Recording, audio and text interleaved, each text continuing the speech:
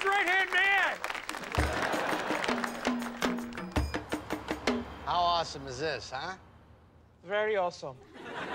It'll be better in the water, but you get the idea. I do not. Hey, Tom, check it out. Got a boat. He's jealous. So you're going to drive this around the lake? Oh, you don't drive a boat, honey. You steer it.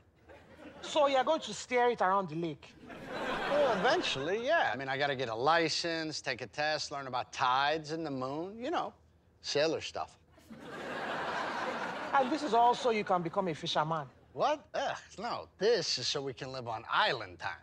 But if you want to fish, that's great. We'll get you a rod. I do not want to fish. Oh, calm down. Let the rocking of the boat relax you. There is no rocking. We are in the driveway. What is happening to you? I'm sorry. I should have given you a heads up. But I'm still me. I'm still the guy you married. I'm just a captain now. Hey, Mom. Hey, Bobby, are you busy? A little bit. Okay, I don't want to bother you.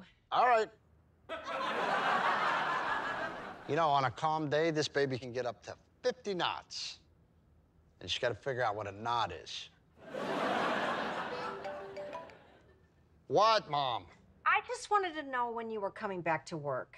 Why would I want to do that? I don't know. Make sure Goodwin doesn't screw things up too much? Well, has he? No. All right, I'm going to hang up and enjoy my new boat. You bought a boat? I bought a boat. Abishola, tell her. He bought a boat.